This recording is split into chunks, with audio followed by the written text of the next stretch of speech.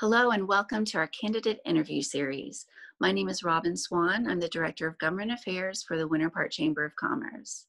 This series allows us to hear from the candidates participating in our virtual political mingle, a forum held on July 29th, where you, our guests, can learn about the candidates and vote in a straw poll. Today we're talking to Mark van Valkenburgh. Mark is a candidate for Circuit Court in the 9th Judicial Circuit, Group 39. Mark, welcome and thank you for joining us. Thank you, and thank you for having me.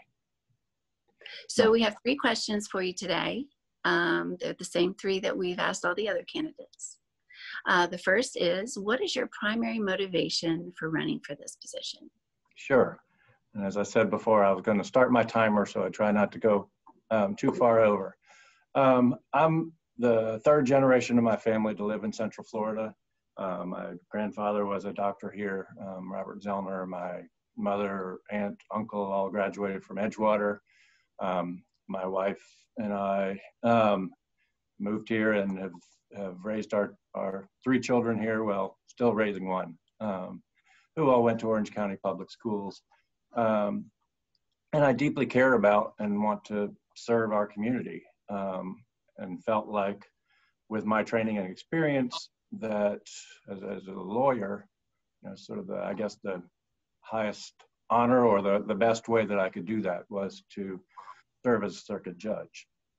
The impetus to deciding to run at this time was I recently spent a little more than 4 years as the general counsel to the public defender's office in the Orange and Osceola counties.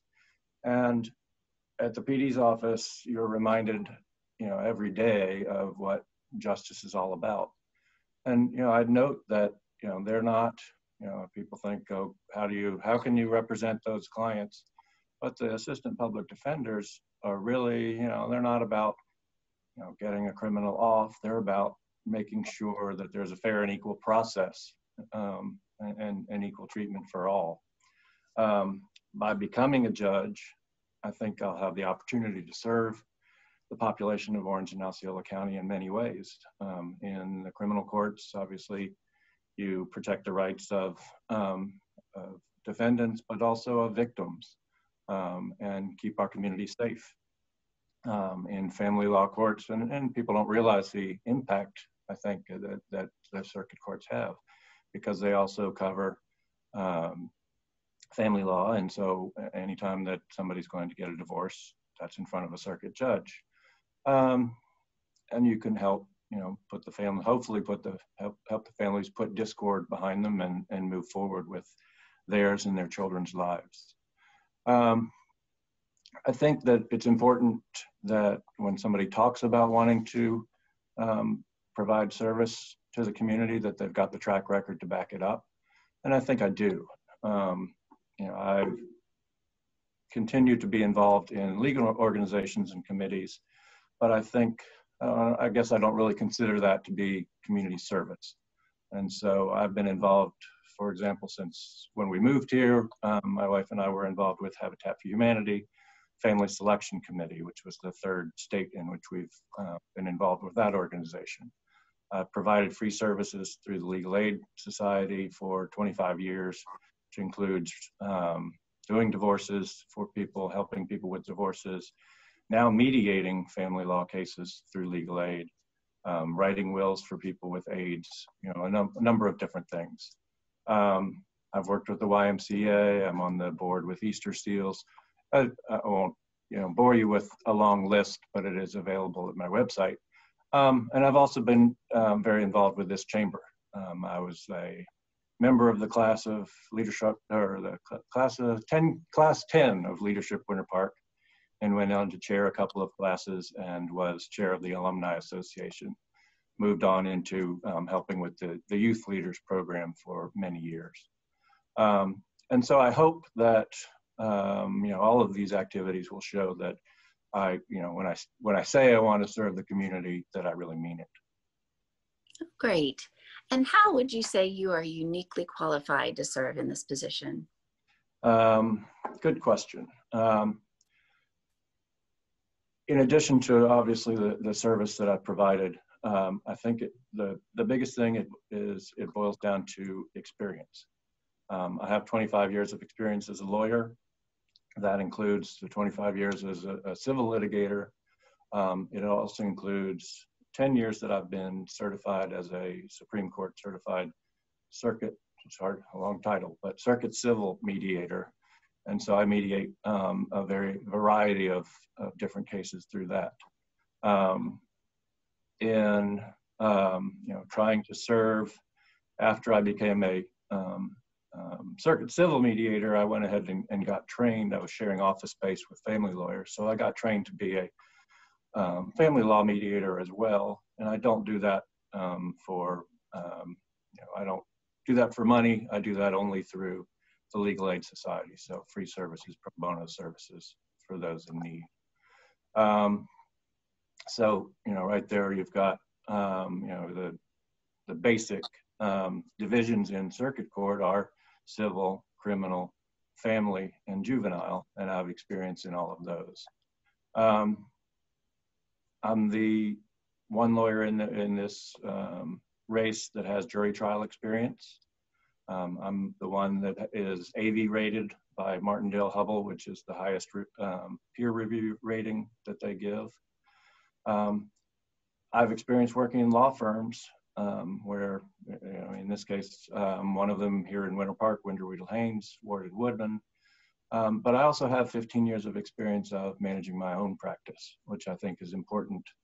That it's all on you then. Sort of like a judge has to make the decisions. When you run your own practice, not only is it managing your own practice and making those decisions in court and in trial or with your clients, but also making sure that the money's coming in and going out and in those what it takes to maintain a business. I think as a result of my experience, I am prepared to walk into whatever division is needed, where help is needed. And I think at this time, particularly with COVID-19 having basically shut down the courts, that we really need somebody that's going to be able to walk in and efficiently go through cases in whatever division the chief judge assigns them to. And if elected, how do you hope to positively affect the office and the constituency you will serve?